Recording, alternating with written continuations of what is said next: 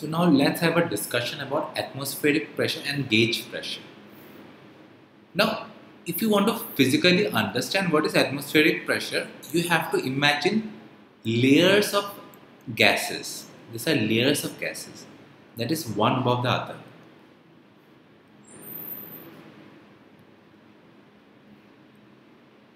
So as we have understood fluid pressure, we can understand atmospheric pressure by applying the same concept.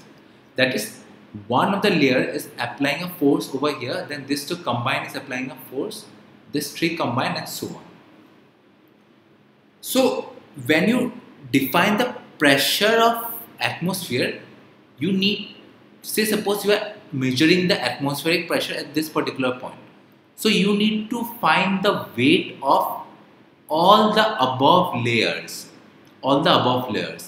And the definition that is given to you, that is the atmospheric definition that is given to you, is what is ATP, atmospheric pressure.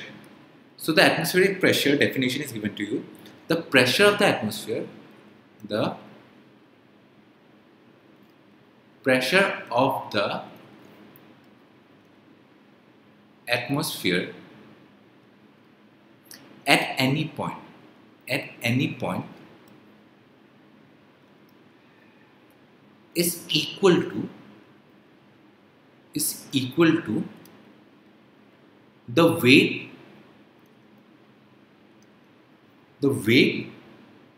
of a column of air of unit cross-sectional area. This is unit cross-sectional area, and this is unit cross-sectional area. So I am taking a unit which is cross-sectional area, and the unit is, length is 1 unit, breadth is 1 unit. Therefore area is equal to 1 into 1 unit square. This is 1 unit square. This is unit cross-sectional area. Now, how long should be the area? The area should be the point at which we are measuring the atmosphere, from that point till the surface of the atmosphere, till where the atmosphere exists. So to the height of a, to the weight of a column of air of unit cross-sectional area extending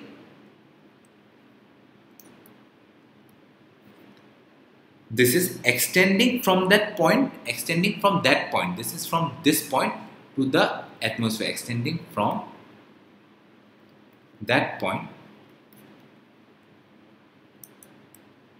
to the atmosphere, the topmost surface of the atmosphere, to the top atmosphere layer. So this is the pressure that has been exerted. So this is what you know.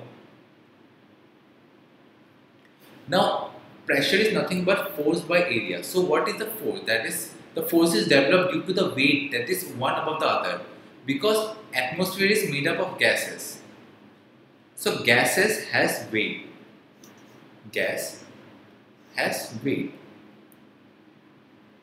So if the gas has weight, then it will apply a force downward because it has weight. So what is the total force that is experienced divided by unit cross-sectional area to give you the pressure, that is, and this type of pressure is known as atmospheric pressure.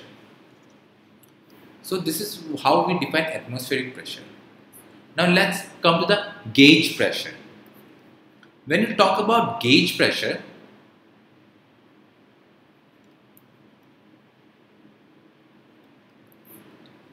say suppose in the absence of atmosphere you have a liquid.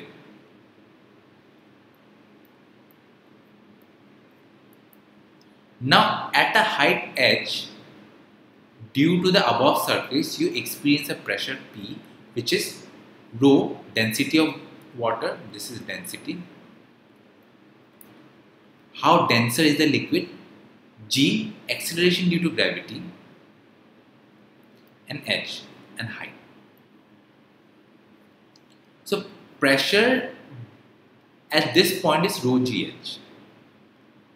Now, if in the presence of atmosphere, you calculate, that is, you calculate the pressure, this is P is actually equal to P of atmosphere plus rho GH. Therefore, there is a difference. Therefore, there is a difference in pressure because of P in the absence of atmosphere and P in the presence of atmosphere. Presence of atmosphere and P absence of atmosphere. This is how I have denoted the notations. So, if you take the difference between pressure in the presence of atmosphere minus pressure in the absence of atmosphere, you will have the difference. You will have a difference which is unique. So, the excess of pressure at the depth H, if you look at the excess of pressure at the depth H, because of the presence and absence of atmosphere, that is because of the difference of presence and absence of atmosphere, you will then have the difference to be known as your gauge pressure. Gauge pressure. So this is what we understand by gauge pressure.